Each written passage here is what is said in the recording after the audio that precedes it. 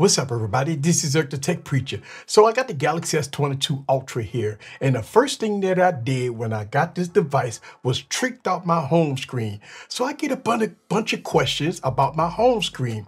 How do I get the raindrops on my display, and does it take a toll on battery life? Well, in this video, I'm going to give you a full tutorial on how to get your home screen tricked out and if it takes a toll on battery life. So let's get into it. Sit back, relax, and get your popcorn ready and follow me on this journey. Let's go.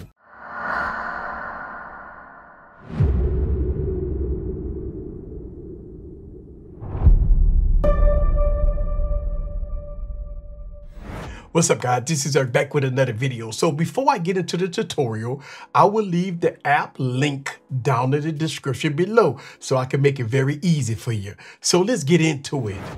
First thing you got to do is go to the Google Play Store and download an app that's called Rainpaper. Once you download the app, the next thing you got to do is find a beautiful wallpaper. So what I have right here is the Superman wallpaper on my display. Let me show you how I got this wallpaper on my display. Open up your browser and Google Superman HD Wallpaper 4K. That's how I got this Superman wallpaper here. I scrolled down and I found a high quality smartphone type wallpaper. Next, once you find that wallpaper, you long press on the wallpaper and download the image. Next, open up the Rainpaper app and click on Background. You will see a pop-up that's called Background Source. You want to click on My Images. You will be taken to the Recents menu on your device. You can do one of two things here. You can click on the menu button at the top left of your screen and go to what's called Downloads. Once you click on the image, now you have to size it to your liking. You get a full preview as you are doing your edits. Next, click on Done at the top. Now click on Customization. Here you can play with the fogginess, the wind speed, the rain chance, the rain intensity, and so forth and so on until you get exactly what you're looking for and what the look that you want.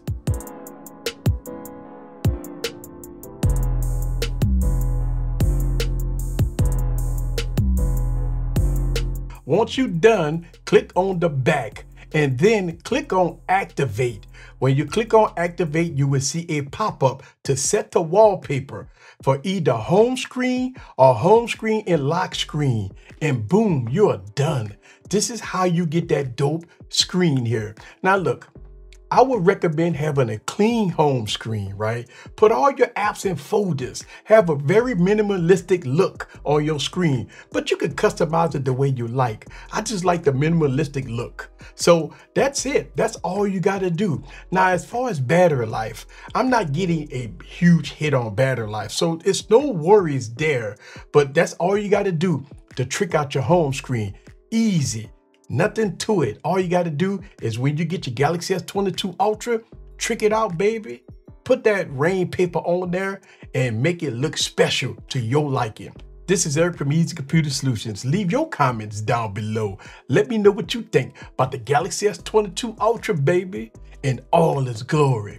See you guys on the next video. Peace.